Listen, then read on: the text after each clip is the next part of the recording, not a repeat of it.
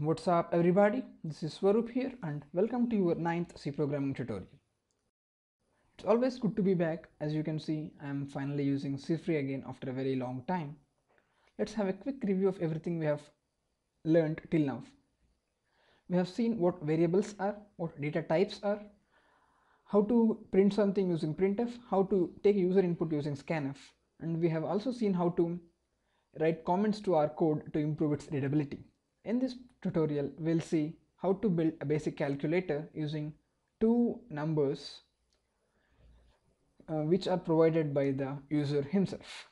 So let's declare two numbers. I'm declaring both to be integers. I'm naming them number 1 and number 2. Simple enough. Now we let the user know that he has to enter a value by using printf.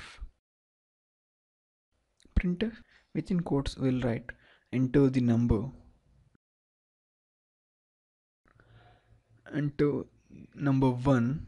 I'll just remove the "the" and put a colon at the end and a semicolon at the far end, and we'll take that value into number 1 using scanf %d ampersand number 1. Let me just copy this whole thing, control C or copy, and paste this here and change this number 1 to number 2 so that we can avoid writing and all again. Till now is actually getting those two numbers from the user. Now we'll do the actual calculator part. We'll print the sum value first. Printf %d number 1 plus number 2 will give the sum of these two numbers. I'll put the / in at the end, the new line character, and I'll just copy this whole line and paste it again and again, and just replace this with minus here, this with multiplication, and this with division, this with a remainder operator. We'll see what is remainder in a while. So we have done basically with the coding for our calculator program. Now a little formality, of course, which is not necessary, just return 0.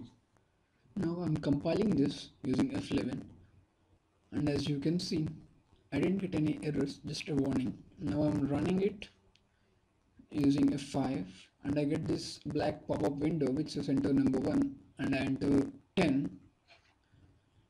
Now enter the second number, I will enter 2, and now I get a bunch of results corresponding to each of the code we written: sum, difference, product, multiplication and division, and the remainder, of course. Well, the remainder is actually, as you can see, 10 is divisible by 2 perfectly, so the remainder is 0. That's what it gives.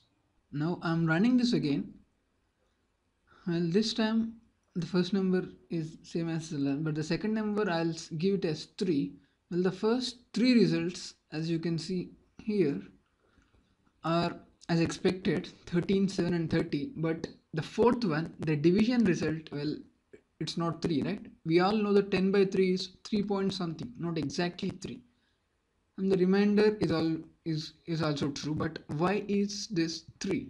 So we'll see now. Well, here we have given that number 1 by number 2. We have declared both number 1 and number 2 as integers, right? So whenever the compiler sees an integer by an integer, it's going to assume that it has to give the answer as an integer. So it gives, so out of the answer, which is 3.333, it only gives the integer part 3 and neglects the decimal form 0.333. So that is why we have only 3. Always remember this whenever you are having a division.